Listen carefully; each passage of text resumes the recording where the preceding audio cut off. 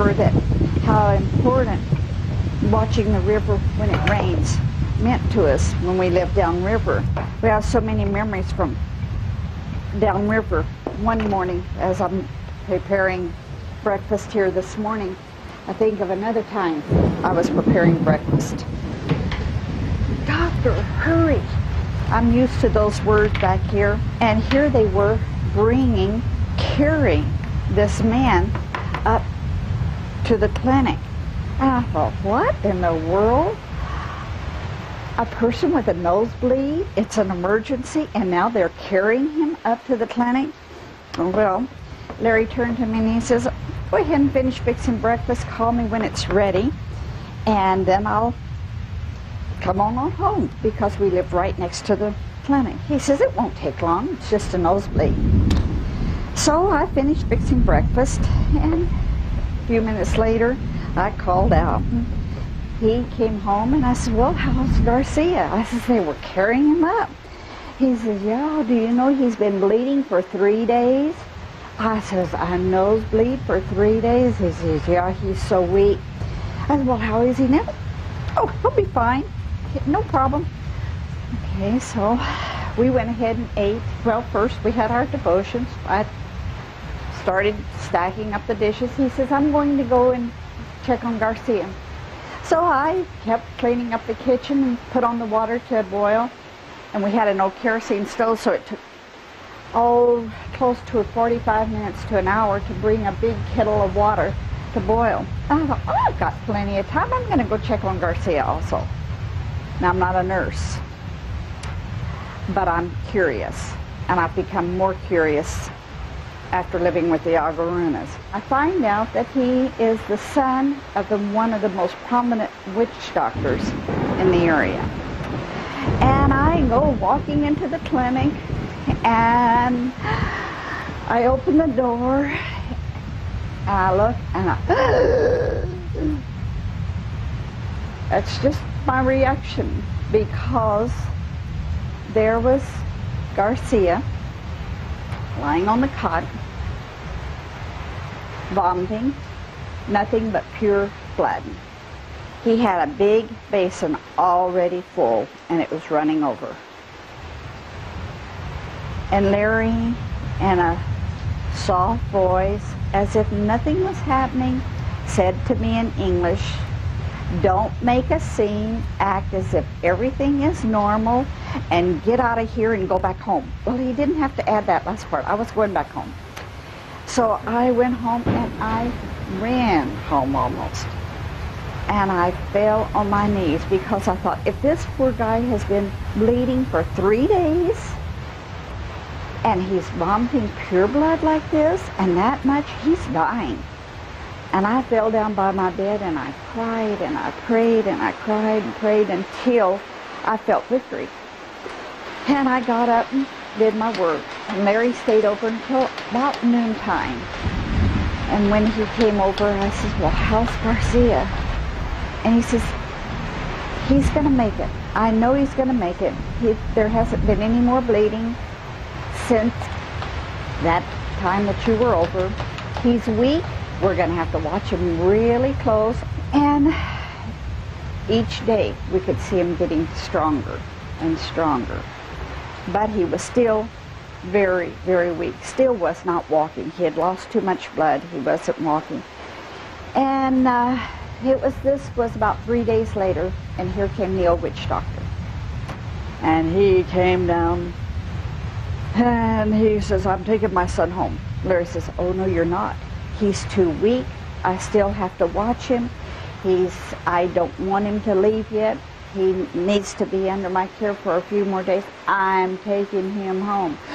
You've got to keep him here. I'm taking him home. And this argument went back and forth. Well, the old witch doctor won. We went home. They went up the river. I was so sad. I thought, oh no, that poor young, he was just a young man. I would say probably 20, 21 years of age. And I thought, no, what's going to happen to him? The father of his witch doctor. We prayed for him, prayed for Garcia, and years passed. Finally, we had started our Bible school. Wasn't praying for Garcia anymore. And each new year, when the new students would come, we would say, now would all the new students please stand, give your name, where you're from. And this young man stood up, he gave his name. Larry leaned over to me and he says, you know who that is, don't you? And I says, no, I don't. He says, that's Garcia, the man with the nosebleed. I said, you're kidding. He had gotten saved. He wanted to come down to the Bible school. He came. He started a church in his village. From that village, started another church further in. But as far as I know, the old witch doctor never did become converted. Victory was ours. We were so thrilled. I mean, this was just, I couldn't believe it. But how God had saved him and healed him for a definite purpose. Though sorrows befall us and Satan oppose, God leads his dear children along. Through grace we can conquer, defeat all our foes. God leads his dear children along. Some through the water, some through the flood, some through the fire, but all through the blood. Some through great sorrow, but God gives a song in the night season and all the day long.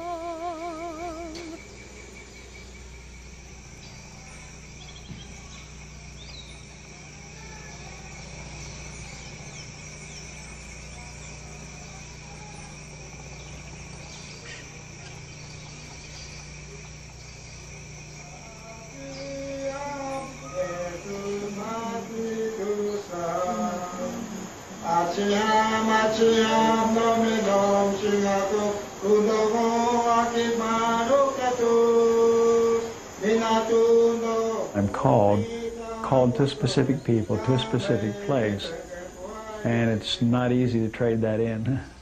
You just don't walk out on that type of a call. God was always first, you know, with my parents. When we first came in, you could only come as far as Chiriaco. And I don't think it was till maybe after they were married did they feel the direct call to go to the Auruna tribe. People were very receptive of us. They're an easy people to love. But I know God has given us even more love. Hate bugs. I hated to go down there because the little fish would come and nibble on my legs and I couldn't take it. Most of the time there were 7 of us in the car. Because we'd have somebody else with us always. It just worked out that way. And every time we had 7 in the car, it always broke down. And something would happen. I had to do a lot of things I never knew about. I was never taught about by force of fix it or don't use it. Our fox threw up in the back seat of the car. 6 Garmans with their heads out the window, windows rolled down. Every time we'd go over a bump and everything would seem to go fly and then settle back down, I felt something crawling on my ankle. And I knew a box had broken and a snake had gotten out and was crawling. And I mean, I came unglued. Well, everybody was, what's the matter? I could hardly, there's a snake, I know it is. And looked down and it was my sweater wrapped around my ankle. If I saw that picture once, I saw it 100 times. That they prayed constantly. When we first started here, we were getting about 150 inches a year of rain. No electricity. All my cooking was done on kerosene stove. We always had people at our windows here at this house. My love is for the jungle and for the Aurunas. I woke up at 2 o'clock in the morning in heavy labor. Very, very heavy labor. Never regret ever growing up here in the jungles. And all I could say was, pray, Larry. The alligator hunting at night. This baby's going to be born and I don't have a thing back here. Eating grub worms. I'm dancing everywhere. Mom, Mom, Mom. And meanwhile, it's just crawling all over my stomach. And finally, that crazy bat flew into the toilet. We were coming upriver, and we could see Mom with Tim in her arms, frantically waving her arms. Are you really positive that God's called you? Never forget the day the war canoe went by, came down the river. People were painted up, had their shotguns. I began to see my personality change. It's 5 o'clock every morning is prayer time. 6 o'clock that afternoon, 200 or more Indians came all around the house. The church is eternal. It's not going to be chased away. They were all crying. The women were giving the death wail. It was horrible. I live probably on a daily basis overwhelmed. Can't do it. I can't. God, I just can't do it. If you can't help them, they're not going to get help. Okay, God, you called me, and I'm here because you called me. So you've got to help me. And he would.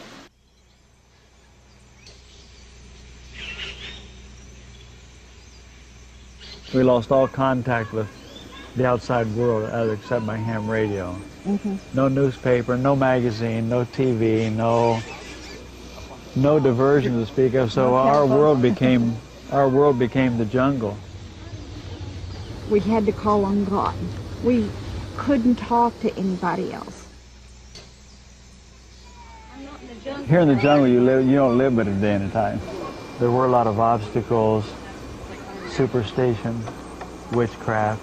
Revenge killings were at that time, were very real.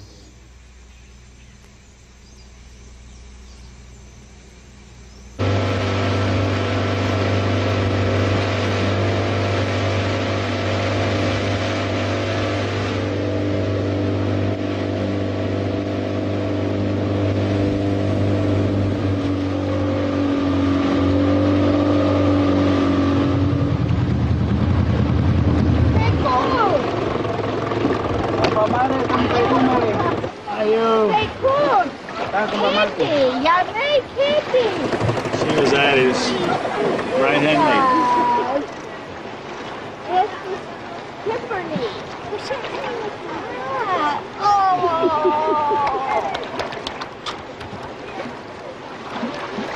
She said, it's just a long time since we haven't seen each other. She was the second mother to Tip. He'd come back and she'd fix him crawdads over the fire and fix him roasted bananas. We're seeing each other now, but maybe it'll be our last time to ever see each other again. Nos veremos en el cielo.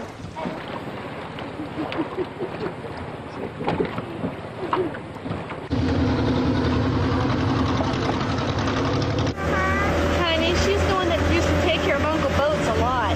We used to go to her house all the time.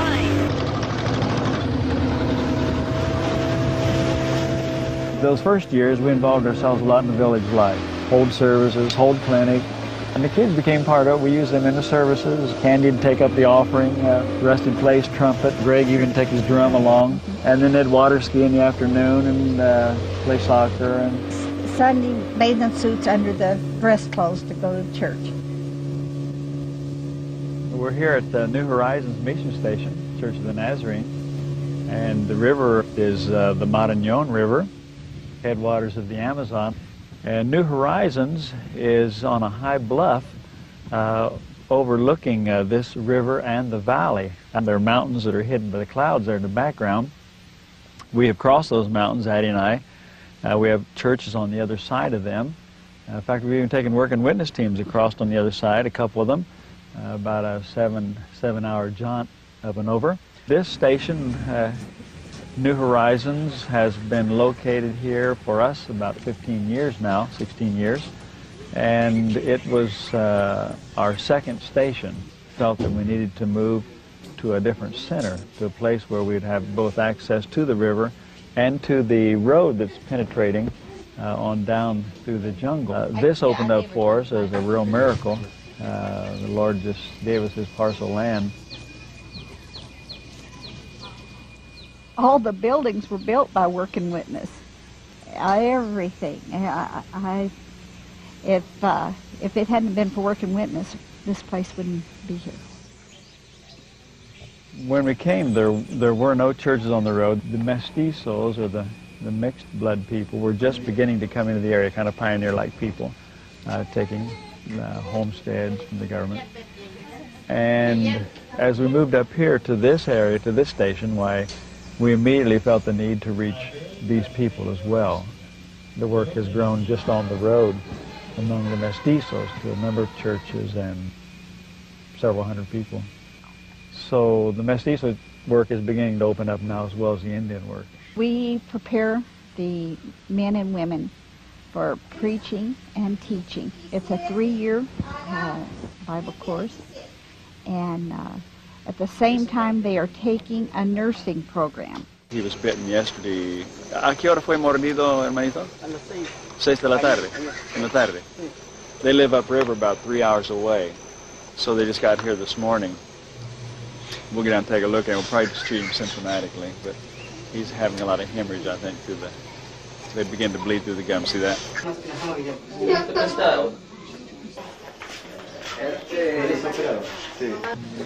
She's smiling. She's got a beautiful smile. He does too. Well, the clinic has, across the years, opened the doors for ministry.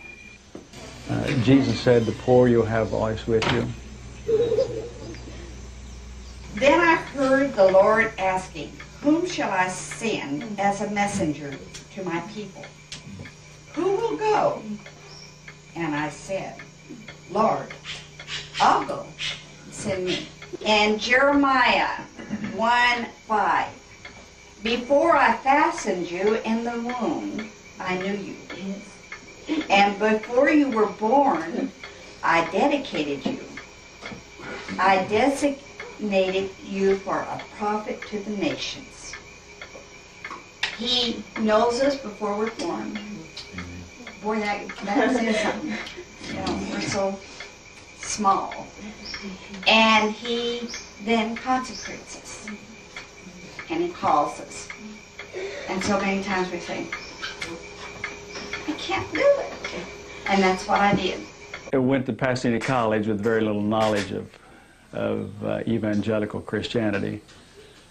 And there, through numerous incidents, I went there as a very scrawny high school kid.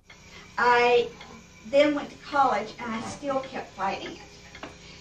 Because, and I'll be truthful, I was scared to death that if I said yes to God, I would be an old maid missionary, living in a hut someplace with snakes and spiders.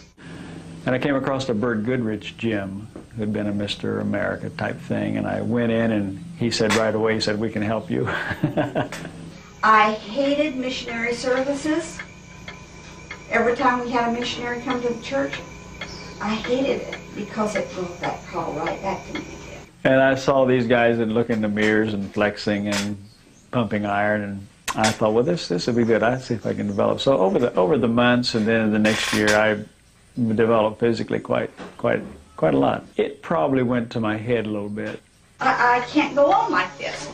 So I took my Bible and I knelt down by my bed and I says, "Lord, if you really, really want me to be a missionary, give me something. Show me a verse in the scriptures." And I let it fall over. I don't advise you to do that. Then I had an experience there at Pasadena. I went with a friend of mine who had problems with his girlfriend. He wanted to talk to me. We went behind the hills and we saw a cable going across the canyon, and I said, let's hand walk that canyon. Romans 10. Anyone who calls upon the name of the Lord will be saved. I thought, well, that's wonderful, Lord. And I called on you. But how should they ask him to save them unless they believe in him? Now God was really beginning, my heart began to pound like crazy. And how can they believe in him if they have never heard about him? Boy, about that time, my heart about jumped out of my body. And then the crowning blow. And how can they hear about him unless someone tells them? And God says, are you going to let that person go? It was a hot day, and palms got slippery, and about halfway out, and I was first, of course, and he was behind me. Well, he could tell his palms were getting wet, and mine were too. He turned back, and I wanted to, but it was too late, and struggled with it, and finally just slid off of the wire straight down. Ended up fracturing the lumbar spine, broke both wrists, smashed both heels. And anyway, in a body cast for a number of months and arm cast. So the Lord was able to get my attention at that time about vanity. And I says, okay, God, if you really want me to be a missionary, tough head. Give me a promise. And I went to the promise box. Out of all those hundreds of promises, I pulled up, ask of me, and I will give thee the heathen for thine inheritance. And it was during that time and then another incident that I came down with pericarditis, an infection around the heart. And at that time, they didn't really have good medication for it. And I had to pray this prayer. If you want me to be a single missionary, I will be a single missionary. Those two incidents, the Lord began to speak to me about my life. And then I began to feel a growing sensation, feeling about helping others. When we started dating, he didn't know anything about my call. And I didn't know anything about his battles that he was going through. One night we were talking and he says, I don't know how you're going to take this, but I feel God calling me to the mission field. Praise the Lord. It was before we graduated, before Addie and I got married, that I felt a definite call that I have to be a missionary. I don't know where, but that will be it. God was just directing we were just open to the Lord, whatever he wants. And then we had a missionary come and speak. And he showed the jungles. And he showed all the Indians. And he showed the present missionary who did not know anything about medicine, dispensing medicine from his living room. And he says, what we need here is a doctor. And he spoke that night about had gone into the jungle with another missionary, and about a tribe of people that lived very on the very fringe of society, who had no medical facility, no treatment. People who suffered from a lot of different diseases, and they desperately needed some type of medical help. And as I listened to him that night, knowing that we'd been called. And Larry is not an emotional person. It's very hard for him to cry. That night he cried like a baby in the service. So I talked to him after the service, and he told me that he'd been back at headquarters a couple weeks ago, and that they had a couple in California they were thinking about sending there. And that week then we got a letter. Maybe it was the next week. We got a letter from Kansas City. Would you be interested in a rural assignment? So it confirmed our faith in the process, confirmed our faith in the church, confirmed our faith in the call, because my call came directly from the Lord. But I still was fighting it. Couldn't we go someplace else? All week long I was just nervous. And I said, Lord, what is it? What is it? But yet I didn't want him to tell me. I was fighting. And on that Saturday night, I opened my Sunday school lesson. And it says, Roger Nestor Whiteman's in the journals.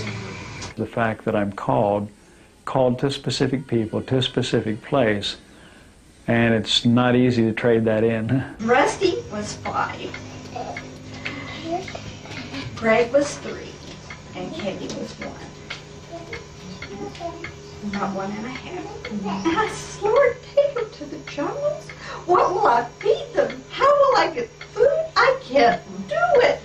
And I fought, and I knelt down by my bed. And finally I says, okay, Lord, here's Rusty. He's yours. Whatever happens, he's in your hands. I have to take my hands off of him. Lord, here's Greg. He's in your hands. I'm taking my hands off of him. Here's Candy, Lord. She's in your hands. And I'm taking my hands off.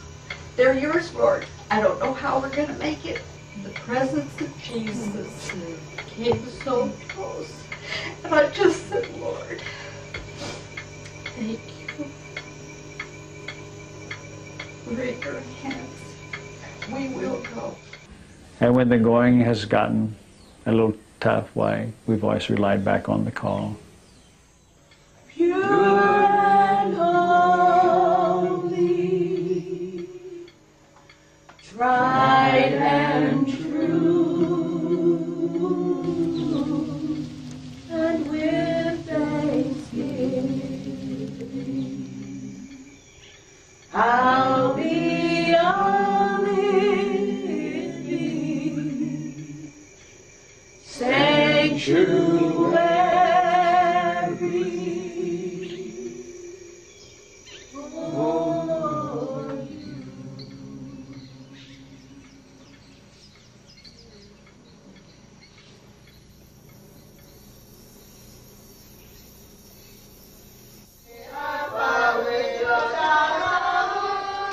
When we first came back in 1965, we found one Sunday school functioning in the village of Yamayakat.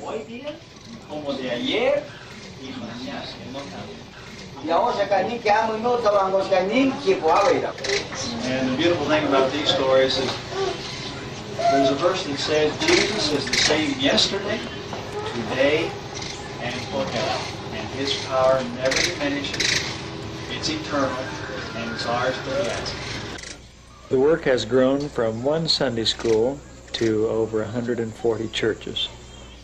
En la cruz, oprimido vi la luz, en las manchas de mi alma yo la ve. Fue allí por fe, tu vi a Jesús, y siempre feliz con él seré. The Amazon is so vast, so incredibly large, so expansive and hard to get to many of the areas that it will take a lot of people to reach many of these remote areas. So our challenge is for some more pioneers to come along. We have students that have graduated from our Bible school. We've never been to their villages. They're so isolated that from where we are here now, it would take you